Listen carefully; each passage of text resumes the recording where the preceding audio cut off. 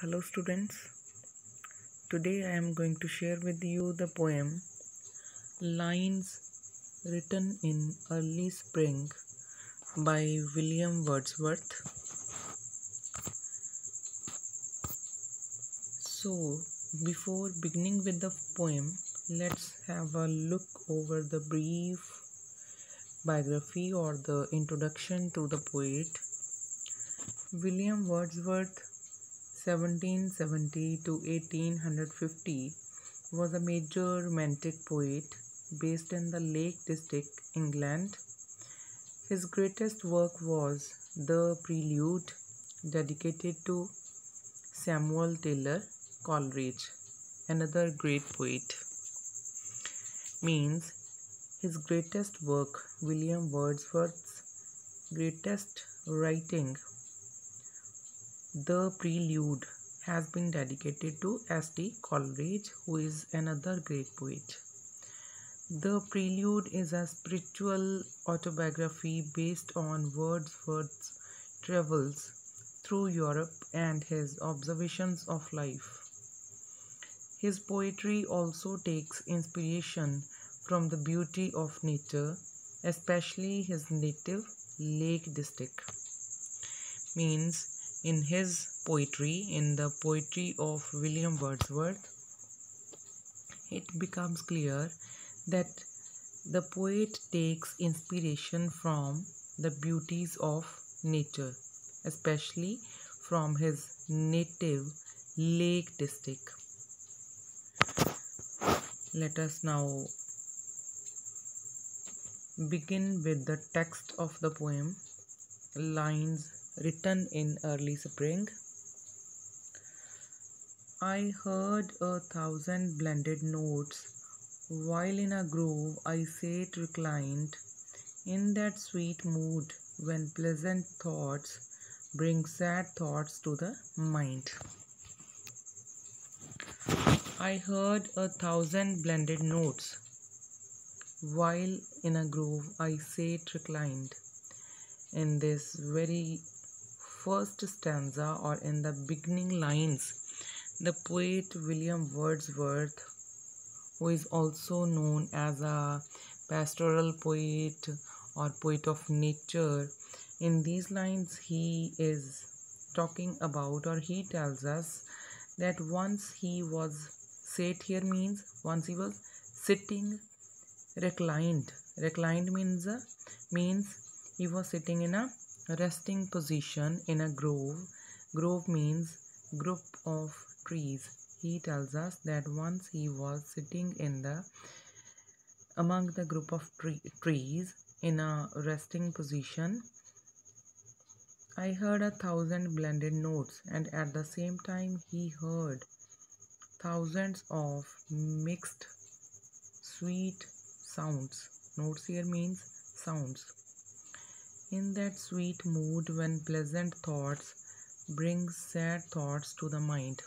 The poet tells us that in that sweet mood when a number of pleasant thoughts were coming into his mind, those pleasant thoughts brought out sad thoughts into his mind.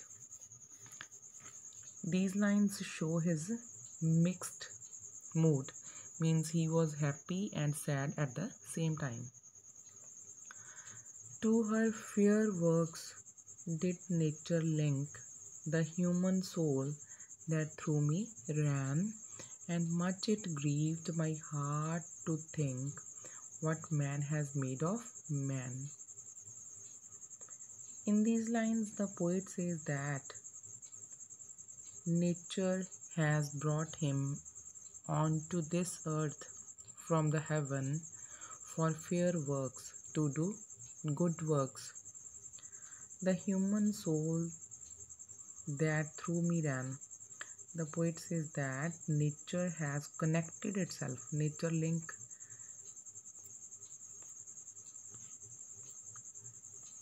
To her fair works did nature link the human soul that through me ran. In these lines, the poet says that the nature has linked, or means connected, herself with the human soul through him, through the poet. And much it grieved my heart to think what man has made of man. And the poet says that nature has sent him to this earth to do good works, but he feels grieved. Grieved means unhappy. He feels unhappy to think what man has made of man, that nature has sent a man to help another man, to support another person, but a man is doing totally opposite. He's not helping another man, so he is unhappy at this thought that what man has made of man, that a man is not helping another person. Through primrose tufts in that green bower, the periwinkle trailed its wreaths, and it's my faith that every flower enjoys the air it breathes. Through primrose tufts. Primrose is a type of plant, a small plant having yellow color flowers.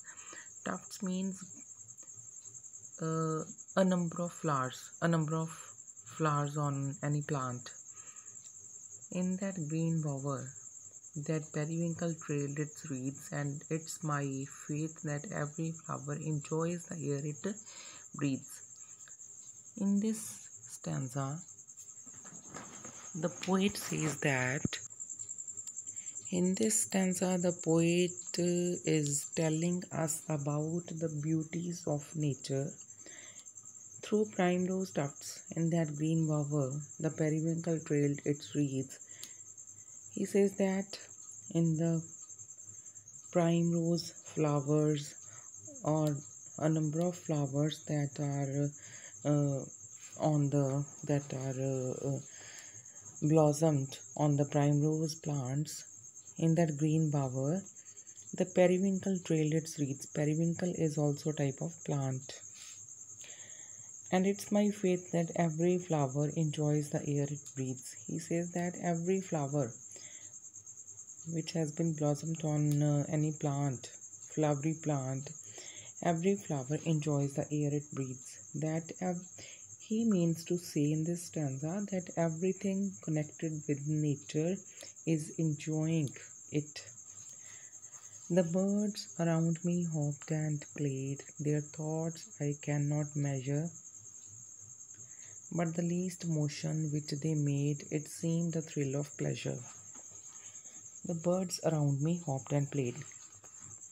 In this stanza, the poet says that a number of birds are hopping and playing around him while he is sitting in a garden, in a group of trees. Among the group of trees, a number of birds are hopping, and hopping means jumping, and playing around him.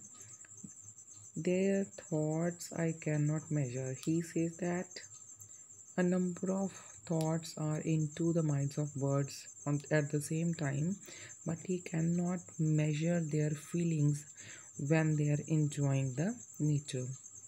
But the least motion which they made, it seemed a thrill of pleasure.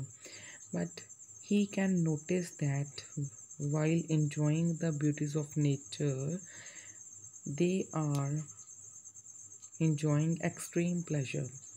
Pleasure means happiness.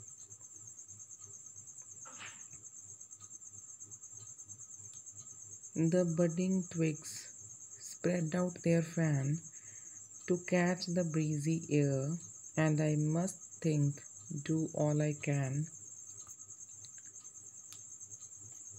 The budding twigs spread out their fan to catch the breezy air. In this stanza also, the poet is talking about the beauties of nature. He says that the budding twigs here means branches. He says that the branches of trees